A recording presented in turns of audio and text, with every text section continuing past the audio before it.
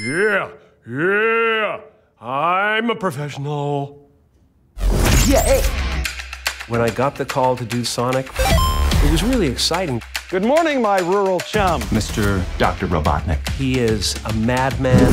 Ugh, I can't with that guy. You're mine, hedgehog! That was an illegal left, by the way. Of course, he's a 300 IQ, so it took me a week and a half to prepare. Robotnik wants to control humanity with his machines. Sonic is a power that he needs to control the world. Is that all you got? No, but thank you for asking. Uh-oh, that's not good.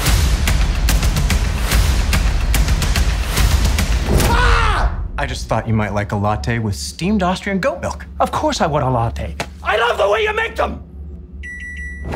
I think I'm kind of right in the zeitgeist with this character. Give me a big, fat break!